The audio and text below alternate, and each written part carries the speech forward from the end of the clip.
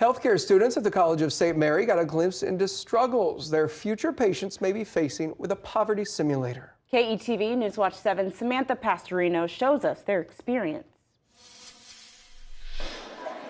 Healthcare workers expect to see patients for their health needs, but the needs they can't see can be more debilitating. Students at the College of St. Mary got a first-hand look into life in poverty today and how it impacts people. Students are put into family units and they spend a month in poverty in 4 15-minute segments to kind of simulate what its life is like for that. Students draw a card that assigns their role in the family and their struggles, some dealing with unemployment, arrests, newborns, all while trying to survive. It's a very realistic version and picture into what is happening with their patients. Nursing student Lorena Ramirez chose her major because of her passion for caring. She says today's simulation opened her eyes. This is their reality. It's not just a simulation. This is how they actually live. Ramirez says this simulation has impacted how she'll approach caring for patients after graduating. A lot of people take the bus or they don't have a means of transportation, so I feel like that really opens up how I can care for them as a nurse. Samantha Pastorino, KETV,